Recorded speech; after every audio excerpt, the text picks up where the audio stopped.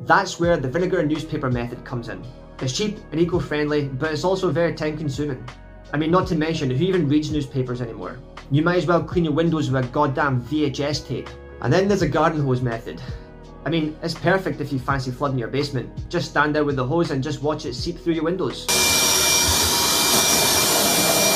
Just be prepared for the water bill that might be higher than the Empire State Building. And finally, we have the window cleaning robots. Yes, robots. They're taking my job. They took our job! These little suction cup things are like the Roombas for your windows. They attach onto your window and using AI, they'll navigate around your window pane. It's like having a tiny little butler for your windows. But let's be honest, it's not worth your money. They can't get into the edges and the corners, and they tend to leave a lot of streaks. Plus, watching these bump around your window is like watching a drunken toddler trying to walk.